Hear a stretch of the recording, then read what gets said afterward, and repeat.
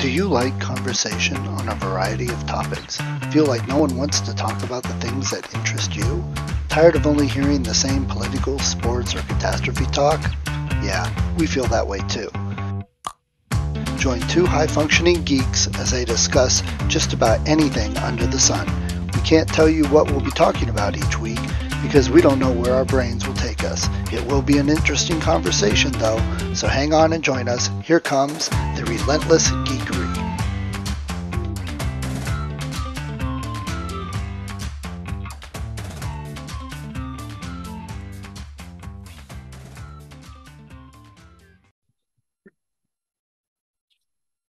There we go. Got a nice little rainbow halo for you today. Yeah, there you go. You find the pot of gold. Exactly. Being the world's biggest leprechaun, you know. Okay. Sorry, let me do a couple things here. Save this and get out of it. I often try to return as much memory to my system as possible so that there's no, oh, and then it stopped responding. Okay, I think we're good. You all good? All right. So kick off our discussion. I had an interesting revelation this past couple of days. When you mentioned that, I was curious as to what would merit the word revelation. Yes, and I figured you'd like that. Now, as an Apple guy, you pretty much buy your machines, and that's what you get. This is what you have: a couple choices of memory and processor. You don't buy parts and put it together. That's. You can. They're opening things up now, but for a long time it was yes. Closed and only all authorized dealers and stuff like that. Right. That's right. Okay, so I talked about my computer parts I bought. I got a good deal. I got some, a couple generation old stuff, whatever, which I'm still working on. Just haven't had the time, and I did get it together, and it wasn't responding. I'm like, oh great, what didn't I hook up correctly? It's not like I have 5 places. Everything goes into one spot. But the processor did not have pins. It just has flat contacts. So you can't put it in and bend pins. That's cool. I guess they've fixed that, which was, we mentioned a couple times ago. That was like the most nerve-wracking part of doing any system build was one pin gone, and I've just blown hundreds of bucks. You right. know what I mean? Right. But the problem was there's 4 positions that it could fit in. And, the very helpful documentation pictures that come with the motherboard and the processor do not help to make sure you get it in the right spot. So I'm like, They have a notch on one side, or they have it that, there's like a little dividing line, but it's not right in the center. So you can kind of see. But yeah, you would hope. It wasn't obvious, or you would have done it. It's symmetrical. I looked at the same all around. Like, what the heck? Why would you do that? So okay. I'm not sure if I put the processor on the right slabs, but but I thought it was interesting that there's no pins anymore, at least for the, I got the AMD. So yeah. That's why, like, I haven't swapped a CPU in a long time. I've regularly still done memory, video cards, whatever Apple has allowed you to do. I've often put a new hard drive in or something like that, or added memory. But they when they did allow it in various different things, like the Mac Minis or Mac Books, it was often you just take the back off, as you were saying. There's only one place to put it. It's not like there's 5 choices for where you put memory. Make sure you put your little anti-static strap on and just be careful. Right. And I've had even things like changing out a battery and stuff like that, where they really do say, hey, those, the leads, not leads, holes can be live. In fact, I'll take a long time. The worst thing that I remember reading about that could have happened to me was way back in like the Mac Mini days, where you actually had the CRT within the housing of the computer. That really could like blow you across the room with extra charge.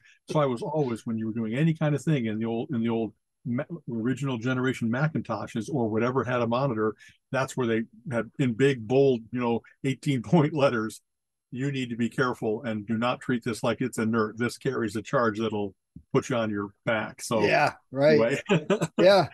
So I'm sorry it's not working for you yet, but hopefully you only got 3 more things to try, one per each orientation. We'll Right. see. Unlucky. Yeah, I don't know because it didn't beep or anything. So I'm like, well, that's weird, So I stripped it back down, and is it shorting out on the case? I'm like, I don't see anywhere that the pin, Yeah. the screws are. They usually design it so you can screw it in, and it doesn't, but so Exactly. we'll I see. still haven't. As you know, I stripped the screw on working on Colleen's MacBook Air, and I'm this week I'm taking it over to the Genius because I don't have the tool. Like you said, they've got to have some kind of special guy that will let me grab the top of it without having to actually unscrew it.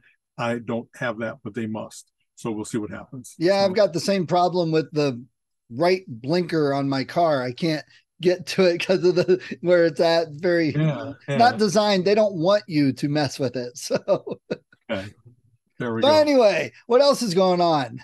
So actually, just over the last 2 days, went to the Motley Fool's yearly conference. You know, the Yes, the Smarter, Richer, Happier conference, and very good. They it's a very good combination of main sessions where pretty much any investor wants to hear how to do it. How does Motley Fool do it? What are the kinds of things that are going on in the modern world that would make this worth talking about on a yearly basis instead of read the book, it's all in there, that kind of thing.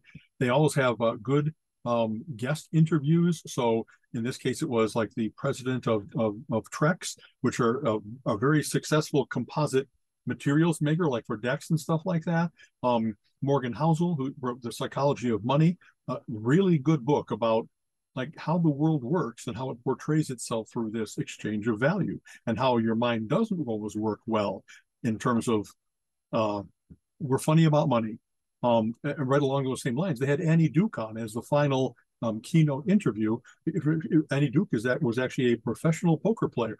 yeah, She's the daughter of Richard Lederer of Mensa book fame. So I'd yes, actually met at one point and so forth, and she's wonderful. She's very well spoken. Um, she talks about, so you kind of pulled away from the poker world, and she goes, "Yep, I quit." And the reason she said it very clearly like that is because she's written a book about quitting, about that one of the things that people really have are all kinds of limitations mentally for where they don't think of a situation in terms of what are the odds of what different ways it can go forward. When will I know if something is continuing to do well or not? How will I prepare myself for not just saying, come on back to me, 23, I really got to make this money back. She approaches it in seemingly many ways from a gambling point of view, but not really gambling like, roll the dice and hope. It's right. more, what do you do if you're a good poker player? You figure, what's the money on the table? What's pot odds? What am I worth? What's my chance of improvement? What do I see everybody else's chance of improvement? What could they be betting on? Those are my competitors. Very much every single decision is not here's hoping. It's very much like what are the numbers behind it and not hunches. And so she applies that, extrapolates from that into the world of all kinds of different decisions.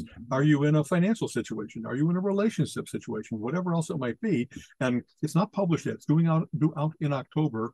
I think it might be available virtually, like Kindle wise and so forth, but not as a book yet. And gosh, I want to read a book. I don't want to get the digital version yet, so I haven't gotten it yet.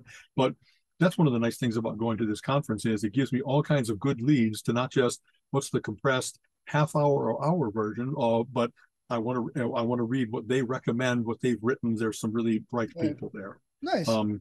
Okay, so that was kind of a good use of my last day and a half. You know what I mean? That they and a nice variety. One of the best sessions available that was a lot of what people think about a conference like this would be, so did you get any hot stock tips? And they had a very good section on the semiconductor world, the current one and what we're looking to in the future. And as you might imagine, it's not only about technology, especially from a financial standpoint, it's not what kind of technical miracles are we working, but there's global politics involved. Some of the most important companies that do this are Taiwan Semiconductor and ASML. And they're like, put Taiwan into that equation. You mean that little island off the coast of China that China is continually circling with warships and saying, we don't really think you're your own country. We think you're part of us. And Nancy Pelosi just visited and it was, oh my God, that's a provocation. Without going into any of the politics as the why and the wherefore, it absolutely does impact the business plans of these places.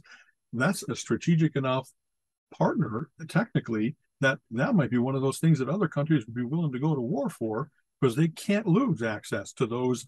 The whole world nowadays, cars nowadays have like $3,000 worth of various different computer chips in them, because it's not just running your instrument panel. It's everything about how you drive and how you steer and how you do your hybrid engines and all that kind of stuff.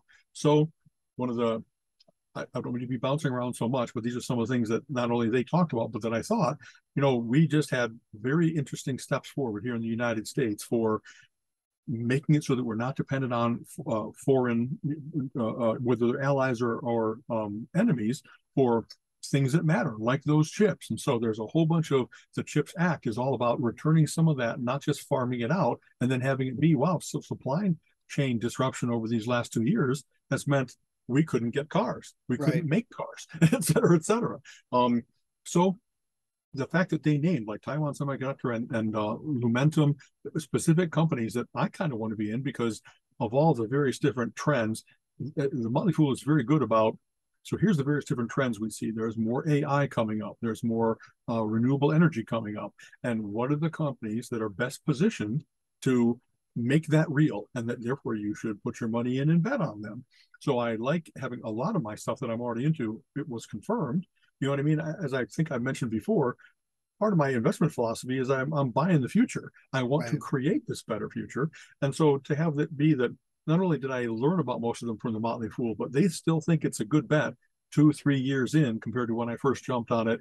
It's reassuring. You know what I mean? It's heartening.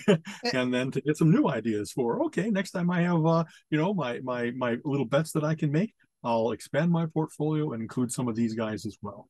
And what you said definitely goes with that old give a man a fish, teach a man the fish philosophy, because someone will say, oh, what's a good stock tip? Well, I could tell you 5 of them, but the minute those start to go down, what do you know to do? You don't know what to do. Do you keep it? Do you cancel it? Are they going up? You're getting this education to evaluate and make your own stuff. So that's way better in the long run.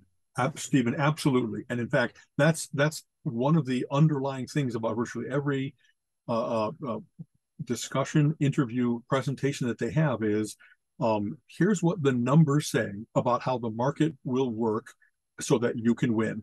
You have to be in for a longer time period than in and out in 6 months. You're aware that when the market goes down, it goes down rapidly, but always comes back and higher than where it was. And that's proved by 110 years worth of data now, or something like that, And even when you look at the big disruptive events, the black swan events, like the housing crisis or the war, or we've been, one guy did a great presentation, mentioned in his presentation about when you look at, we got massive inflation, historic inflation, we've never seen this before.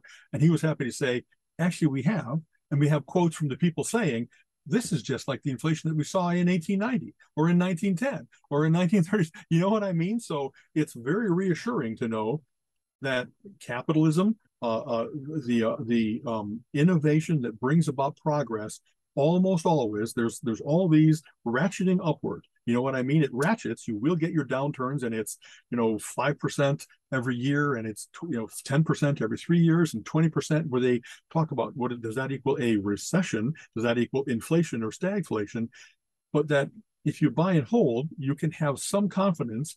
If you bought a good stock, if you bought a stock that really is, and name the fundamental criteria, it's makes a good product. It's got a moat around it so that others can't easily jump in and compete. It's got good leadership, and they're invested in the company because they've got stock and skin in the game, and all different kinds of things. Who are their competitors? When you make those kind of fundamental choices, you don't really play the technician game. I have any number of friends that they're really, especially because I'm a computer guy, they're looking for what's the algorithm that'll tell me that I could get in and out day trading wise. And that's kind of at the weird micro aspect. But even they're like, I put in stop loss orders so that when I've made enough money, I'm going to pull back and celebrate my wins. And like, wow, I kind of was pretty sure that it would continue to go up. I don't know that I want to get out. I don't want to get out when it's going down, but I also don't want to get up when it's going up and there's no real end in sight. Right. So I have a big portfolio. I have more than 100 stocks, but every single one of them out of the 9,000 stocks, and maybe I'm going low, there might be like 19,000 worldwide. Out of all those companies that have stories behind them and numbers behind them, what can we learn? How much information is publicly available, baked into the price of the stock, so that one of the things that the Motley Fool is good for. And I hope you don't mind. I'm not trying to shill for them, but so much of how I think they really do let you get ahead of the market. It's kind of like, you can't beat Vegas unless you learn to count cards and really look for what you do know. And even then, you're only like a 0.5% up, but 0.5%, if you do it right over time, is still a win. And Right. Motley Fool really seems to be good about how to identify those companies that can beat the S&P 500. It's not only buying into an index fund, which is a way to make money, 6 to 9% over the course of time forever. It's a way of being able to maybe just get ahead of the market in terms of what industries are you in, what companies are you in. Different approach than just kind of buy the market with an index and ride it out. Right. So I'm one of the joys of the conference is I'm re-heartened. You know what I mean? My portfolio was down half since the height that it was at about a year and a half ago. And yet I'm seeing signs of recovery. It's ratchetingly recovering. It's not like, okay, we're going back up, get on the elevator. It's giving me still, well, I went up this many thousand, then I went down half of that, but it's going back up. And I especially that idea of the mindset of like, don't panic. You really should never be making these decisions on the Take basis your towel. Exactly. Take your towel. Exactly that. Be a real hoopy fruit. So I really like that. The other thing that I think that I mentioned that before coming back home to go to this conference, Colleen and I were in Philadelphia this last weekend for an extended getaway. And the brief thing was we had bought like a hotel room through a Sonder that I wasn't able to move the dates or something. And so I was really kind of pissed because they showed no flexibility. But then we showed up. We decided we're not going to eat this money. Let's go do a getaway weekend, even if your business meeting is not the precipitating event for that. So the hotel was wonderful. It's not even like a room. It's actually a little apartment. So we had all the room we needed and closet space and a full working kitchen and nice, modern, not, like old fixtures where you turn on and here's hoping the rust water doesn't come out first. All very modern, good Wi-Fi, etc. Right in the heart of the city. And I had not really I teleported in and out of Philadelphia before to do specific things like go to a concert. So we were total touristy. There's all kinds of cool mixture of historic sites as well as more modern skyscrapers, but you go to City Hall and there's William Penn's and his hat. And for a while they had the edict that you couldn't build taller than that. So there's this nice little multiple block area where everything is relatively short building wise. And then whatever that cordon that they had, that it had to be that right after that, the skyscrapers rear up because it's the financial district and there's all kinds of things going on. But we went to Independence Hall and the Liberty Bell and the Constitution Center and the Museum of the American Revolution. And just, I don't know if you had a chance to do it, but I kind of like, the country's not always been in the best of shape the last 20 going on 40 years. And so I'm not as moved as I used to be when I see the flag go up and I put my hand over my heart and sing the anthem.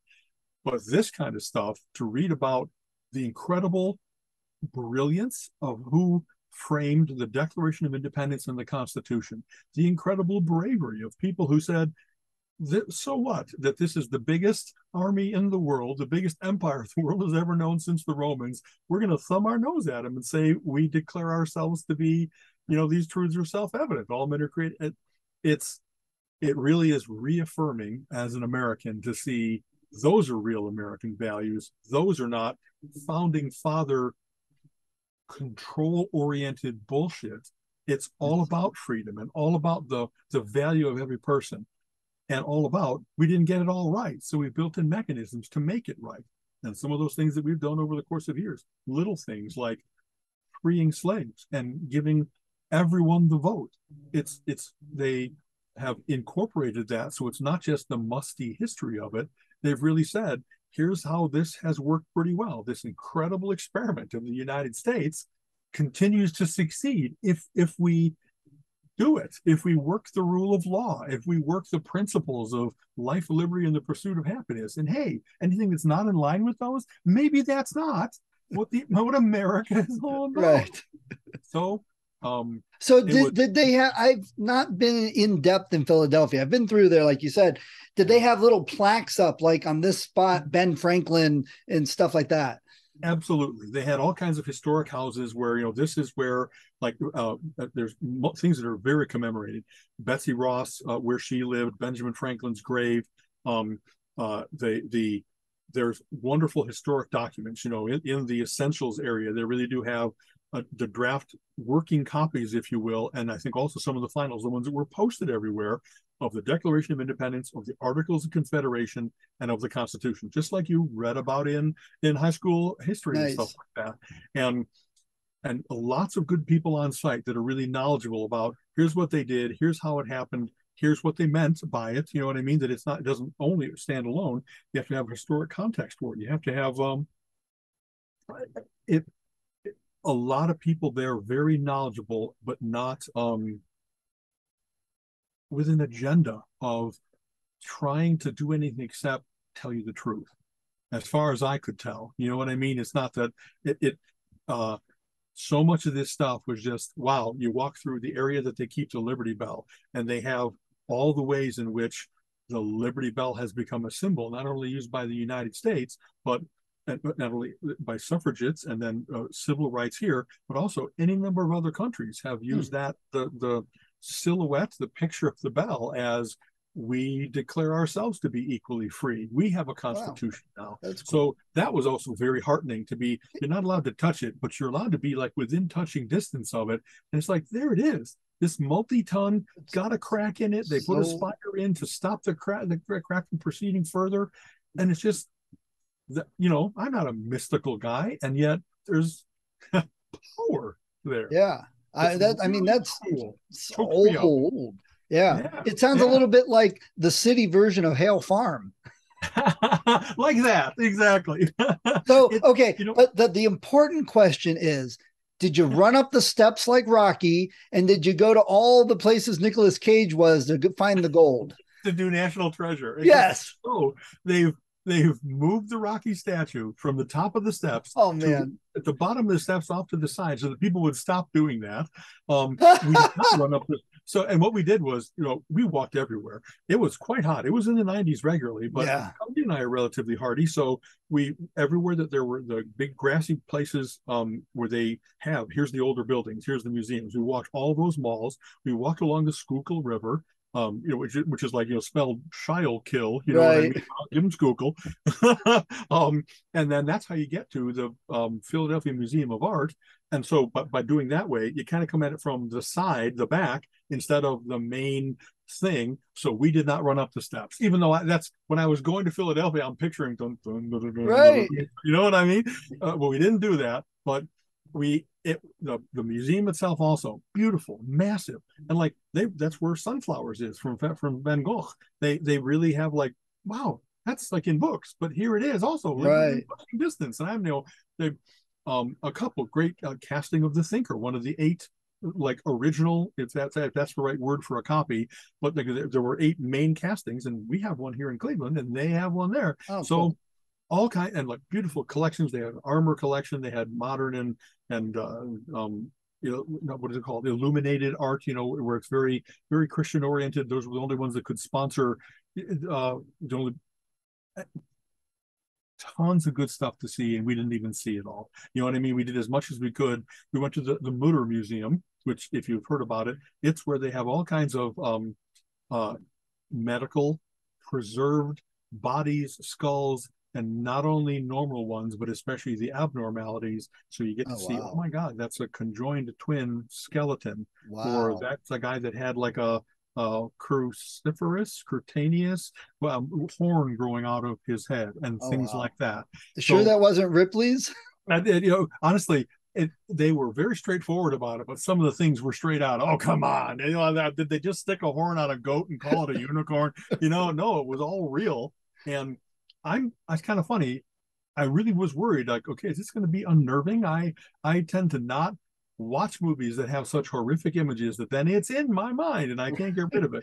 Because there's so many of them there. They have a whole wall of skulls, and not warped, but just all different shapes and sizes. And they had little bios sometimes of, this person really was like an idiot. And so they were looking for, how do we know from his skull? Is there any way to do it phrenologically or by skull size and the various different little measurements you can take? They had a thing about Einstein's brain and how it had been taken out of his skull, and like, well, the guy kept it like in a cooler in his house for a while. You know what I mean? Like, Wow. thanks for not wrecking it, I guess. You didn't feed it to your dogs or whatever. So that was fascinating because it's just like nothing you've ever seen before. You know what I mean? The abnormalities, like that's often how we've learned how does the body work, because Right. it goes haywire, and then you find out, oh, it really does grow skin cells, but if it grows too many, then you get cancer or whatever Right. else it might be. So we like I said, happily touristy, usually, out on our feet, 8, 10, 12 hours catching. We made a point of getting a cheesesteak because that's Philadelphia, you Right. know.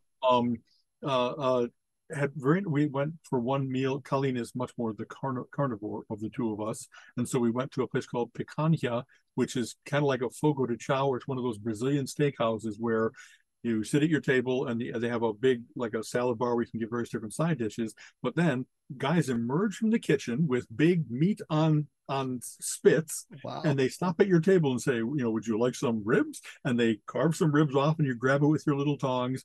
And then there's like 15 different things they bring out. Wow. So you can get your filet mignon and your bacon wrapped filet mignon and their specialty, which I think was picanha, but it's this particular seasoning style and marinating style and whatever.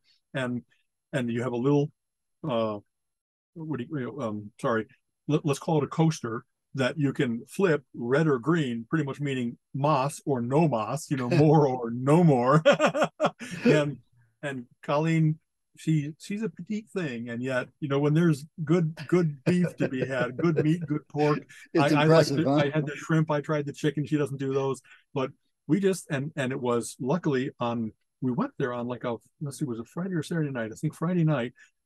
So we were expecting to kind of be elbow to elbow, so we were COVID conscious and stuff, and instead it just wasn't that crowded, so we weren't close to people and we weren't getting like laughed on or whatever. We had a nice leisurely, so we hardly ever go food touristing, you know what I mean? We don't mind finding nice places. Otherwise, we had a nice Italian place where we had spaghetti and meatballs, and we had a pizza and a salad, and pretty conventional stuff. But this was not so much our anniversary because that's last month, but for our birthdays, we really hadn't gone out in July and August. And so we said, how would we do a combined big meat night, the night of too much meat, that kind of thing. And just, it's fun once in a while to do the overwhelm. You know what I mean? That it just was, wow, this is indulgent as hell. And it cost a little bit of money, but it was just what we wanted to do. It was just right. It sounds like to Philadelphia, you know what I mean? Really a good walking city, lots of people all over the place, good diversity, good cobblestone streets as well as modern. It's a really interesting combination of historic and modern, and I really liked it. So. It sounds like it's one step away from the restaurant at the end of the universe where the cow comes walking out and you choose, it asks you what piece you want. Exactly. Let me just recommend which. Yeah. So I don't know I'm thinking of, well, how do we tie this into nerdy? It isn't just like food as indulgence. It really was cool to be like, here's how they're doing history nowadays, where my guess is these museums over the last, in my lifetime, 60 years, they must have started off with just, here's the thing and here's a little plaque about it. But now they have a multimedia extravaganza. They have multiple films that talk about it. They have recreators, you know what I mean? People that come out and interact with things. Here's what it would have been like to work on a sloop in the bay, and really nice and immersive. And I came away with a real appreciation of the facts of it, but not in a stodgy way, in a very much like, hey, if you're going to deal with people nowadays that are used to quick cuts in movies, you have to do what you need to do to keep their attention, to not have it be, oh God, another plaque, oh, I'm done, I want to go home. I'm good with that, but yeah, that's what I was thinking. And I really liked that they've got ideas about, hey, this is how crowd control works. You know what I mean? If you're going to have, it's a national park or monument or whatever the designation is, so you have to get checked to make sure you don't have weapons or anything that you're going to like throw acid on the Constitution or something terrible. Because there's been all you need is one idiot breaking the pinata with a sledgehammer, and then every other place has to say, well, how do we idiot-proof ourselves? How do we maniac-proof ourselves? Yeah. You know, that kind of thing. Now, I assume that they've got to have some like tours or walking tours, you know, this location, and for that, because it is a very historical city. Exactly. I must admit, we didn't seek any of those out. We occasionally walked by them and heard a docent or someone giving a tour. What we did do was, and it's kind of funny because usually you would do this at the start to get the lay of the land everywhere. Instead, towards the end of our last day in town, we hopped on one of the open double-decker buses, and it goes like 26 stops all over downtown historic. And it went to places like, it went out to the Philadelphia Museum again. It's like, oh, we walked this. We should have taken a ride. But it took you all the way to where you can see Camden, New Jersey, across the river from there. And unfortunately, this is kind of, our tour guide was, if he was knowledgeable, he didn't share it enough because he was too busy telling his very self-involved stories about what I'm doing in college and what you know what I mean? He wasn't as good as he could have been, but you really got, like, here's other famous buildings that I wouldn't have known the name for, and here's why. Like, when I had mentioned that we were going, friends on Facebook had said, oh, you should go to Macy's because the oldest, biggest, still operating organ is there. And we didn't make it, but now we have, you know, whenever we don't do these things, like, well, we have a reason to go back. Yeah. Okay. So we have to go back. Oh, I'm sorry. I was going to say something I learned in New Orleans was those tour buses, they circle around. You get like a full day or a 2-day pass. So you can jump on it, get the tour and get off where you want, and then get back on a different one and go around. So there's a travel tip that I didn't know till recently. I totally, in fact, we were foolish about it because we got on and just did the tour. We could have used it as our shuttle bus for the entire city for all the time that we were there. That's exactly right. So we still liked the tour of it. And I will say this, luckily I was very conscious of put on some sunscreen and wear your hat, Al, because when you're in an open double-decker bus, the sun at a 90-degree day is baking you. Yeah. And so I got hot, but luckily not. I really did not get burnt, so far as I could tell. No horrible redneck or anything like that, you know. Good. So we have reasons to go back because we didn't get to everything, and yet not having been there before, it's kind of some extrapolation into the future for Colleen and I is we're going to be retired soon. What are we going to do? There's 10 big cities that I'd love to explore like this: Washington, D.C., New York, Boston, Seattle, Portland, whatever else it might be. Hey, we really like this Sonder hotel. It's right downtown in the heart of things. It was, now I know, don't make a reservation that you're not going to keep, because that was my big dissatisfaction with Sonder, was how unworkable they were. But the facility itself was fantastic. So I could see doing that like 5-day getaway weekend times 10. You know, whatever those cities are that we want to go to, just go to. And in a lot of cases, I would like to do it in Chicago, because while I was living there, working there, the only time you went to do those things is when somebody came in town and you wanted to show your city off. And Cleveland's kind of like that too. How often do I go to the West Side Market or the Lakeview Cemetery or the Rock and Roll Hall of Fame? Because someone's come into town. Isn't that weird? You know, the Sears Tower, now I still call it the Sears Tower, even though it's been name changed for like 35 years now. Yeah. So what is it? The Willis Tower? Yeah. Wilshire? How parochial of me.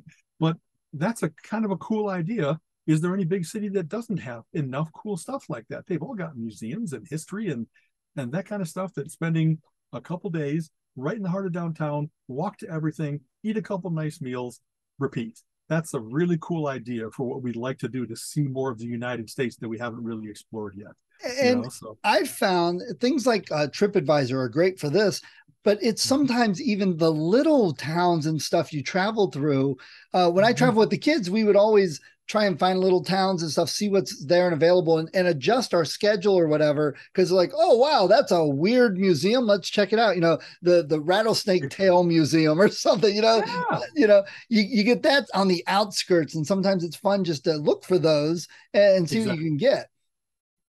I agree. I mean, that's kind of what we've done. We've done so many big driving vacations that's the mode that I've been in. Is, find a place, you're going to drive to anything. So find a place on the edge of town where it's a little bit less expensive, but then still make sure you go to the odd museum, the odd historic place, I don't know, there's all kinds of odd America. Oh, this is the biggest ball of twine. I always never uses that one, but like we've seen all kinds of, biggest gopher statue. Here's and we've seen the biggest bison statue and the biggest cow statue and things Right. like that. Well, a little thing that a lot of people don't know about or heard about, it's just like an hour south of me is Lehman's Hardware. I don't know if you've ever been there. It's like an old general store, old fashioned hardware, and it's huge and sprawling. It has everything. Yes. Exactly. If you're looking for like not only royal and metric measurements, but if there was ever an alternate measurement system, I'm sure they've got the bolts and nuts and screws. Yeah.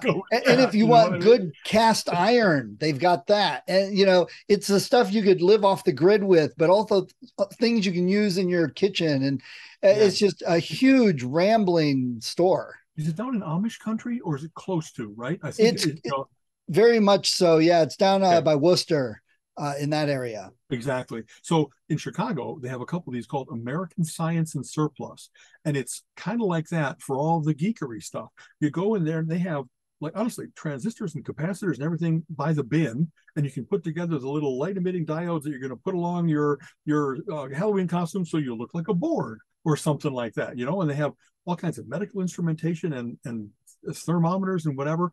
That's one of those places where you kind of come to. It's like, I can't believe I just spent like 2 hours browsing here, but there's so much cool stuff. Yeah. It's really a geek's paradise. It's wonderful. What's that called again? American Science and Surplus. I think I've ordered something from them back in the day. It sounds they have familiar. A big mail order catalog, exactly. And like I said, I know that there's one that's out maybe like either Batavia or Fox Lake. That I think that's their main one, their biggest place. But that when we would geek it up at Mensa meetings and talk about, I'd love to do that, but where would I find that? Someone in the group would immediately say, American Science and Surplus has like everything. If you need a weather balloon, if you need you know what I mean? They've got everything. Everybody should get a weather balloon at some point. Balloon. So that was my excitement. What has been happening for you these last couple of weeks? I've been, work's been crazy, but I've been, you came out, you saw we got our building that's falling down. We've been cleaning that out to get it torn down. We got a quote to tear it down, just outrageous. So I'm like, okay, wait, if we move things out and get rid of a bunch of stuff ourselves, that should lower the cost a bit. And if we just let the winter take care of it, it'll probably be knocked down. So it might cut down the cost. And so really the funny thing is, on the nerd aspect, my father has a lot of old machinery that I've had to figure out what it is and what it does. And is it running? And if not, what do I need to do to fix it? Right. So I'm not to sell it. How do you even describe it? So those who might be interested. It's a combine harvester. Oh yeah. Because I mean, when I go out there and he's got an old rainbow vacuum hooked up to this, what used to be a computer or somebody's, desk. And it's got this thing sticking up out of it that used to be the metal part from, the back end of a car. And then there's some other motor hooked up to it. And I'm like, I have no idea what I'm like casually turning it on and like, what's it do? Trying to figure start flailing at me. Is it the rototiller doesn't work. Well, let's learn a little bit more about small engine repair, which, is geeky in itself because I'm not a big engine guy, but just where's the gas flowing? Where's this, that type of thing. That's been what I've been doing besides trying to get my computer together. That's my whole life. I'll throw this out there. I don't know that many people have this perspective. So we're there at the Sonder place, and they have both a Roku box and Chromecast attached to their TV. Nice. So it's like, well, I can log on with my stuff from home. But then you go on, and there's like 6 people that have already logged in, and I'm like, okay, this is what Netflix was complaining about, how they're losing money because they didn't scrub their credentials out of there. We went in and watched a couple episodes of Castle on Hulu because it was right there available. And depending on who had signed in, we didn't go looking, but I'm pretty sure that somebody had Netflix, somebody had HBO Max, somebody, you know what I mean? They had the premium channels.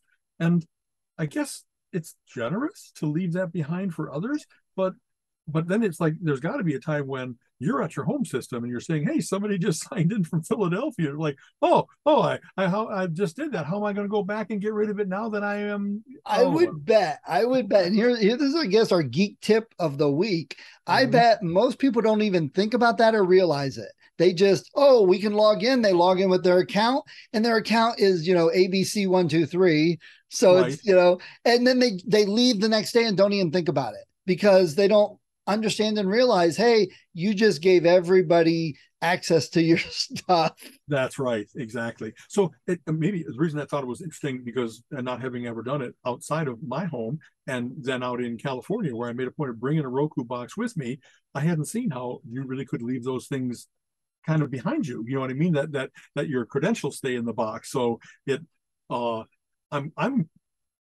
very nice that we were able to do that without having to be, I could swear that's what the password was, but it's not. So now, and as you know, when you try and do it on the TV, it's not just like typing it in again. It's that tortuous moving back and forth with your little arrow keys on a remote. And when you don't get it wrong, it's like, I have a 24 character thing. I don't want to do it again. Mixed characters. But that's the good thing about those boxes is they're so easy to pack up and carry, especially if you have like an express stick. It's literally a USB you plug in and the HDMI you plug in, and then you have your everything. It's already logged in. It's yours. I mean, you can take that with you everywhere. Forget about the premium stations that cost $25 for whatever at the hotel. I'm inspired to do what you just said. I have like the Roku 4 premium, whichever one it is, costs like $99.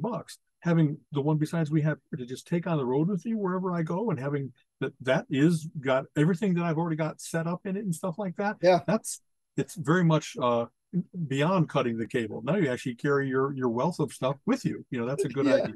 So and tablets and everything, laptops, and most people don't think about just have an HDMI cable with your laptop and plug your laptop into the hotel TV.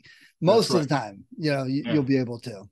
Yes, I have to, my MacBook Air, it doesn't have a straight HDMI, but I have a little adapter and it works just fine everywhere I go. Of course, you have to be different. Well, well, what it is I have to step down the good one on the Apple to the crappy HDMI standard. Yes, okay. That's right. Yeah. So speaking of all this tech, you mentioned some nature show that has a lot of cool tech. What's up with that? So, one of the things we discovered, we love David Attenborough, and he's done like Planet Earth and Planet Earth 2 and Blue Planet, a series of them for the BBC. He used to do all the stuff for school. Exactly. That the voice is so distinctive and soothing and so forth. Well, it seems that every 2 years they put out another one. There's one, it was like Dark Planet, where they were using ultra low light sensitive cameras to be able to capture like, here's the rhinos. Like we thought they were solitary creatures. At night, they get together and have a little rhino party, that kind of thing. So they have one, the latest one is called something like, 7 Worlds, 1 Planet. It focuses on each of the various different continents and the specific things that go on there. That nowadays they're getting incredible footage because they have devices. They have drones that can follow things. You're not worried about spooking the herd of wildebeests with your, Jeep or something like that. If you can just send in a drone. So they've just got, and of course with telephoto lenses or lenses that you can just get real close, they just show like up in the canopy of the cloud forest down in, is it Ecuador, Peru, I think, right? Show orangutans and here they are seeking out the juiciest little baby avocados, and like, how did they get this footage? It's just amazing. They had one where I think I mentioned before, I'm fascinated by Iguazu Falls. It's a huge confluence of rivers right on the border between Argentina and Brazil, if I remember correctly, and it's an amazing amount of water coming in, and there's ways to get close to it on paths out onto promontories. That I just want to be there and feel that power and that overwhelm of the mist and the noise and everything. So that's you got your VR goggles. We need that in VR. And, exactly. And those falls were the basis of the falls that they used in Episode 1, Phantom Menace, Star Wars. Because it is. There's so much water and so many different places that it's coming from that it's other planetly, other worldly. They actually used 7 different falls that they composited into that movie. So what was cool about this was they have, so here's all the waterfalls, just tons of water. There's a species of swifts that lives on the cliffs behind the waterfalls. They go through the water without getting just battered senseless, make it to the other side, and they nest there and then have their babies. And then the baby's first experience of not a curtain of water closing out the world, but having to follow the parents through to go out into the rest of Brazil is to go through this waterfall. And I can't imagine that. You know That's what I mean? You're as a baby, you're coddled for your first, 2 years before you're taking a step. These guys are like just weaned, fledged, whatever the right bird term is. And then they got to go, okay, time to take my life into my hands. Boosh, right into the waterfall. So, the fact that they could get so close with these drones that they were able to show the birds like struggling and then emerging from the curtain of water. And I don't know, so many other examples of here's how they can show, here's too many walruses, like 500,000 walruses all on this one beach, and they're all on top of each other. And then here come the penguins who have to make it through those walruses to get to the ocean that they have to go to feed to bring back. And so just you're right in amongst these walruses with these penguins, and like they're little Gen 2 penguins, so they're hopping on top and they're incredibly agile. And as you know, as they run away, they're making time, but they look like they're going to get crushed by walkers. I was laughing in amazement at they got incredible footage that I just couldn't have imagined. They go under the ice in Antarctica to show the entire world that's underneath there. They got all these weird plants and anemones and like starfish that, when you speed the film up, it really looks, oh man, it's a nightmare to see how many things with too many appendages and tentacles are like moving and fighting. And you know what I mean? Like this one's gonna, like a jellyfish trails its tendrils down to capture things, but then something actually captures it, and then a bunch of them team up on him and pull him down. It's like, how who would have imagined they would have ever captured that? Oh man, again, to geek it up, the technology that's enabled us to capture those things so that it's not a human element that automatically is kind of clumsy and maybe scatters them for fear of human contact, but that they've been able to integrate themselves into multiple environments, some of them quite hostile. We haven't flown into volcanoes yet. I don't know how well a drone can handle that before it overheats or whatever, but so close to so many. It's just fascinating. So much about like how we get to know the world is it's not only a matter of, hey, we can watch it, but as our instrumentation gets better and better, we go deeper. We can see smaller and smaller. We can see here's the scales on a chameleon, and here's how they really do have almost like individual control of every single chromata cell. You know what? I love that we're getting more and more knowledge and experience of those cool things. So what's that streaming on?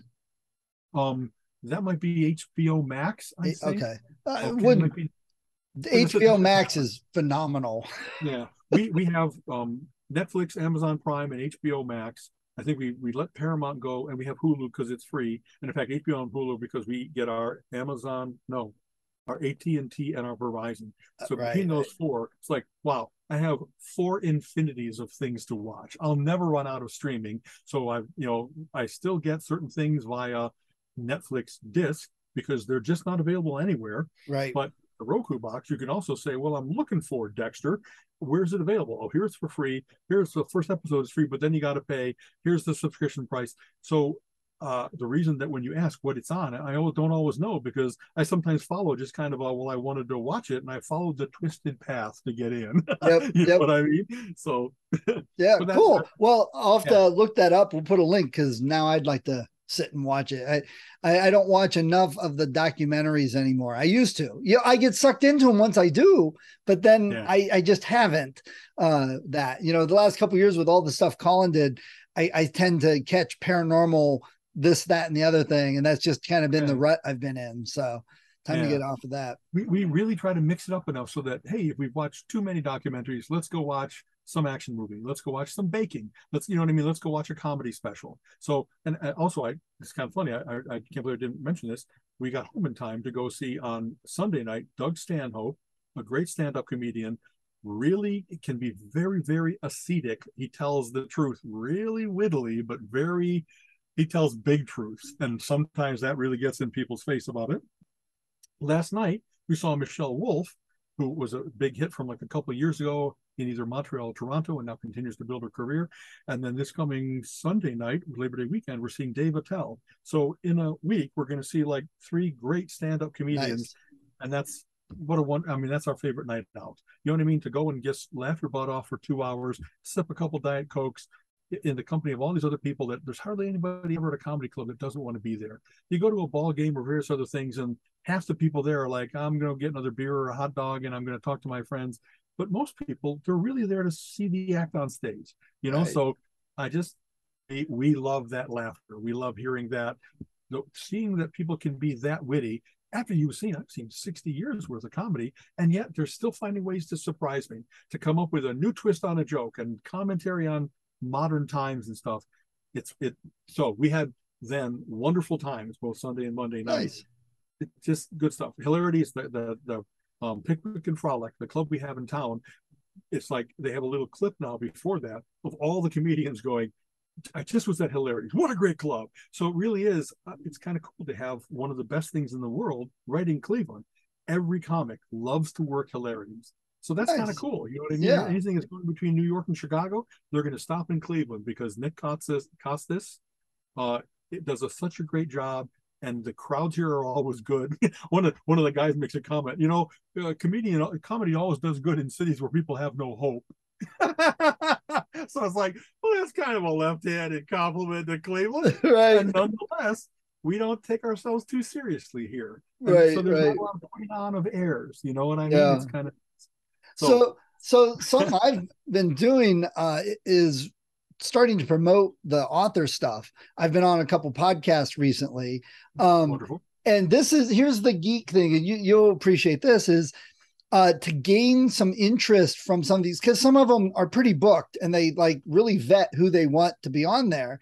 But the ones the last couple of weeks that I've gotten, I put on there that something along the lines in my bio of, hey, you know what? He owns a wolf, so why wouldn't he write fantasy? And every single one's like, okay, wait, you own a wolf? And they want to talk about the wolf, which gets me that in the door, you know? Yeah. And it's kind of that it fits in. Good tagline. That's a good little fun fact to know and yes. tell. Good for yes. you. That's cool. And I think kids too, you tell kids that you have a wolf and that's a good in with that. So I'm like, okay, I'm going to use this, and that's gotten in. Yeah. So I've been on a couple of podcasts, and then this weekend is the Pennsylvania RG that I'm giving my talk at, practicing again, once again with Mensa friends to get good feedback. But I've also got my card game. I mentioned to you the card game, the Elf Christmas. Yes. Yeah.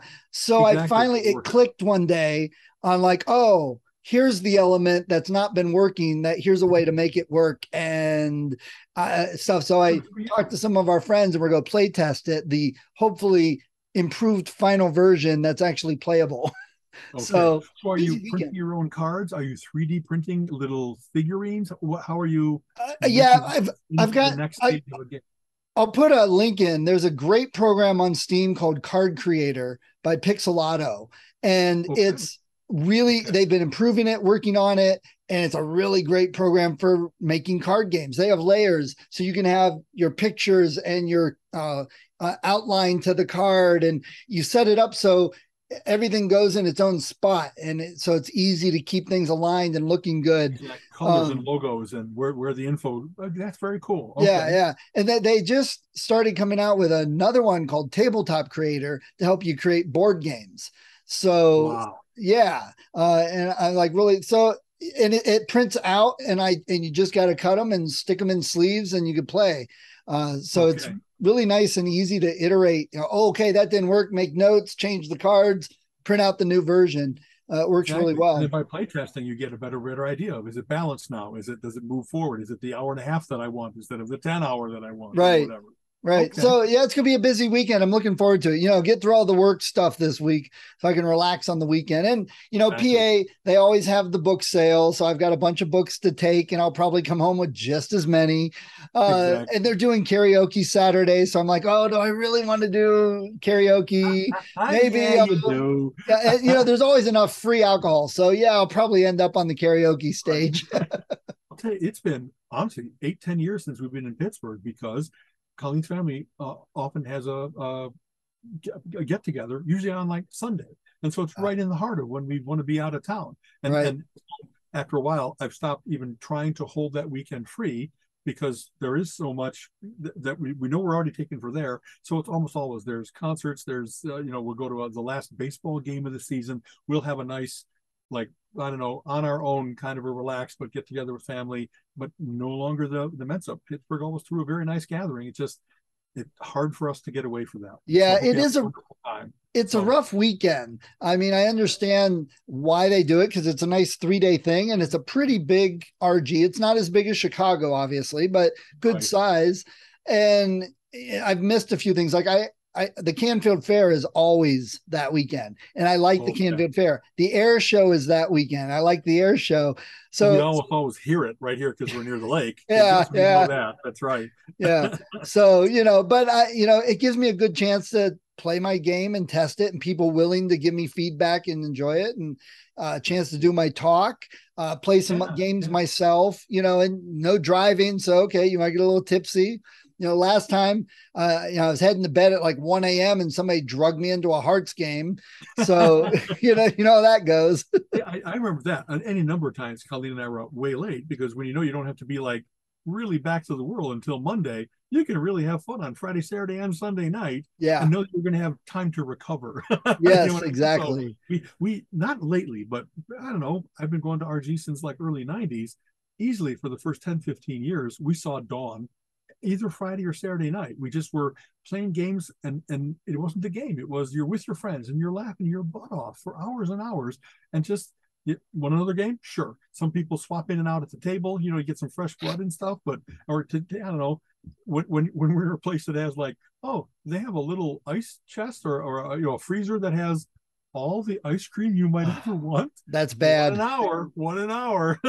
Well, and some of the programs look really cool. They have like a mime workshop they're doing. They're doing a juggling workshop. They're going to have service dogs Oh, in. I think Bill okay. and Bria had that the one year. They had the service dogs. They demonstrated the Okay. training in that. They're going to have the zoo in to show zoo in. All things. Again, the topics range all over the Yeah. board. And I think someone's doing a knitting thing. So that's Right. that's There's almost all the stitch and bitch for the people that are doing either knitting or crocheting and stuff. I remember seeing one about rescued greyhounds, not service dogs, but where when they let them be done at the track, they don't destroy them. They adopt them out. And so a yes, whole bunch of people brought in their fun greyhounds. And I was still a little bit weirded out because they're so built for running that they have like no extra mass on them. yeah, And they're standing there kind of like shaking because I think they're cold. And like that's not it makes me nervous to see the doggy nervous. I want them to be like relaxing and sitting on the floor and people giving them a belly yeah. rub. I want them looking like they're getting ready to bolt. Do you know what I mean? I don't know why that image stayed with me, but I felt bad that he has no body fat. I Yeah. do not suffer from that problem, you see. and and so, and so I think Bill is doing a talk on science fiction in the 20s because the theme is okay. back to the 20s, finally getting back into our 2020s. So Got it. Bill, I think, Got is it. doing 1920s science fiction talk. That's So cool. I I think always it was like at this. Pittsburgh that I met William Tenn. Like I was Bill told me, after I heard him talk, he was also like, let me tell you even more about what this guy was like. He's the name that you don't know amongst the top 10 guys that were writing back in the 30s, 40s, 50s. Wow. You know what I mean? So Bill is an incredible resource. And he's such pleasant company and he's so Yeah. knowledgeable, such a dry sense of humor. It's like, that's one of the biggest things that I miss is not getting a chance to say hi to Bill and Bria. So, Yeah. oh, oh. And that's And Dave and when I Shirley and all my other friends. Anyway. yeah, and Paul and Marty, yeah, there's Yes, and Dave, his whole family. that's right. Um, one of the things I've said since I met Bill is I appreciate authors because authors can be like celebrities and rock stars. When you read a book and you love it and you love all their books and you meet them, you're like, oh my God, it's so great. You have that feeling, but they don't get that as much as celebrities, and they're much more down to earth. They'll talk to you. And Bill, I mean, I remember we went to Bill's house, and, he's got books all over the place. He let us borrow books, and, Wow. it was just really great. And then Colin was in high school, and the kids were all talking about some of their favorite authors. Some of his friends said, oh yeah, I love, William Keith. And Colin goes, oh yeah, I know him. I've stayed at his house. And they're like, what? And they were just flipping out about it. But Bill you'd never know it going down the street who he is and stuff, but he's been writing for 35 some years or whatever. Exactly. And he gets in the top 10 lists. He's on the USA Times, but you can approach him and talk to him and he'll take the time. There's no egotistic feeling to him. No, I'm better than you at all. Absolutely. That's, if anything, it's one of those, as you know, the way those things work is there's usually meals and everybody just kind of takes whatever. I almost always get a chance to sit for one of the meals with him, just so, by the way, we share the same birthday. So we birthday brothers have to catch up and wish each other well because it's August, and then we usually, and so just that, it one of those things where I like going to programs. I like learning new things. So I finish with whatever I'm doing and I run off. And he must be the guy that the most times I've said, why don't we just keep talking? I don't really need to see the skunk rescue thing. I really want to sit here with you for a moment. Well, I'll tell you, one of Colin's fondest RG memories, we had been going to RGs for a while, a couple of them, Chicago and some of the other ones. One of his favorite memories was when he got to sit down with you and talk like 3.5 hours of comic books. And there's a whole table of people, but like you actually engaged him, and he's like, it was great. He was talking to me and not ignoring me and stuff. So that's one of his fondest memories, talking to Alan that's about very comics. Sweet. I remember just that, given that, how much is there? 30 plus years between us. He knew all kinds of stuff. So it really was a conversation. It wasn't just, let me tell you all about comic books, young man.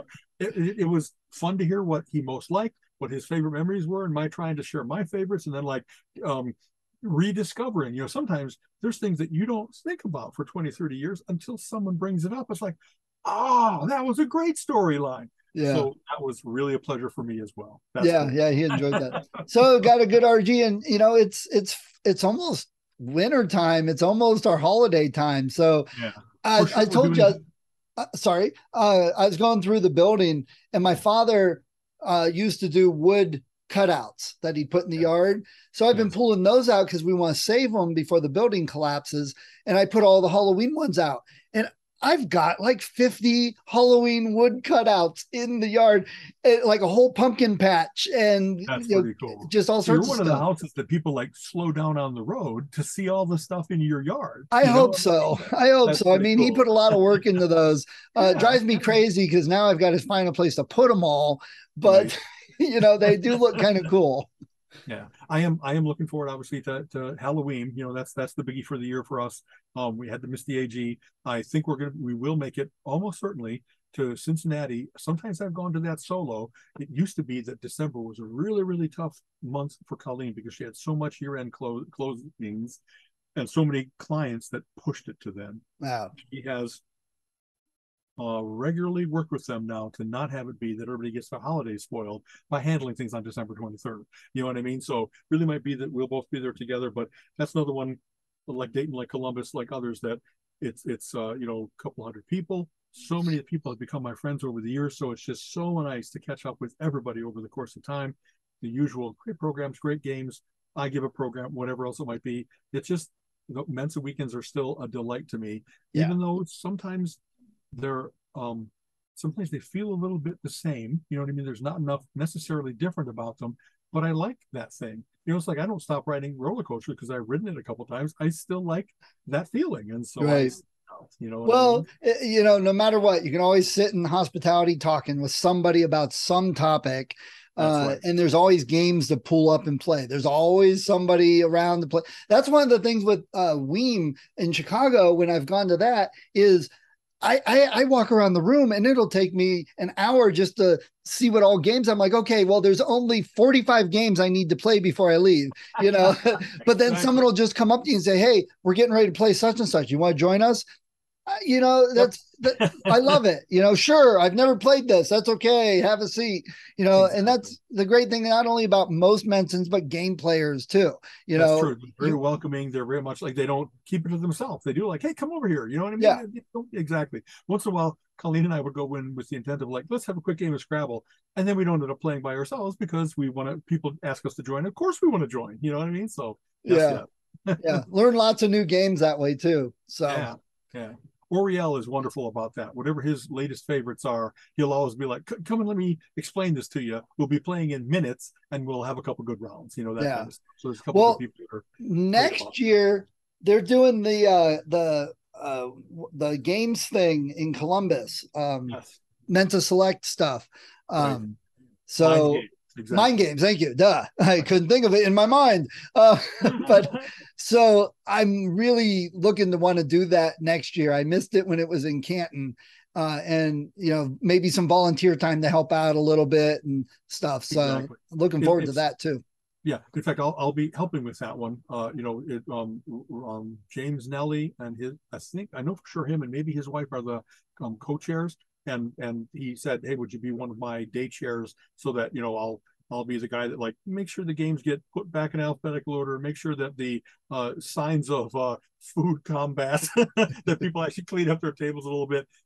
It'll be harder for me to fit in my 30 plus games, but I like him a lot. He's always been a very good guy. And so I kind of want him to not burn out. I want him to have a nice time too. And so we'll for sure. That'll be an episode then. We'll have to talk about some of the games, what we're allowed to talk about. A live podcast from there. We really could. Right. We talked about that in the hallway in between game sessions. So what'd you play? What'd you like? Okay, got to go. Yeah. And then we'll just bring it all together.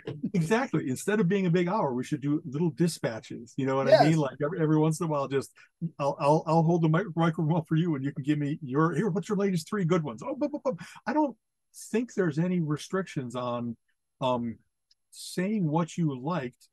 If it's just like out to the world, I think you're not supposed to try to influence other people at the event while you're playing. Yeah. But hopefully, I mean, of course anybody could just watch it while we're there. I don't know. It might be one of those things that we just have to ask permission. Right. Yeah. The downside is that we'll talk a little bit about the games. The upside is that more people will know about this cool thing going on because we have, a couple thousand listeners, tune in, that kind of thing. Right. So right. And I'll probably do a few clips and stuff this weekend, put it up on YouTube at least, like the service dogs, things that other geeks are interested in. Those little clips sometime are cool. Yeah. It's funny. I took lots of photos of them. The Philadelphia is full of murals. And yet once I got home, I immediately started to work on other stuff. And I haven't done, except for a little write-up, I haven't really done, here's the Philadelphia experience. And maybe I still will post some of those things because that's one of the fun things is sharing that. And then hearing everybody else chime in with, oh yeah, I was there. And you know what I mean? Everybody loves to talk about travel. We should put it into like a slideshow with the Rocky theme. It's kind of funny. That would be like the quickest turnaround I've ever done for a thing would be, hey, in October, I'm going to do, here's a trip we went on in August, that kind of. Yeah. Anyway. All right. Well, hey, man. You have been listening to the Relentless Geekery podcast. Come back next week and join Alan and Steven's conversation on geek topics of the week.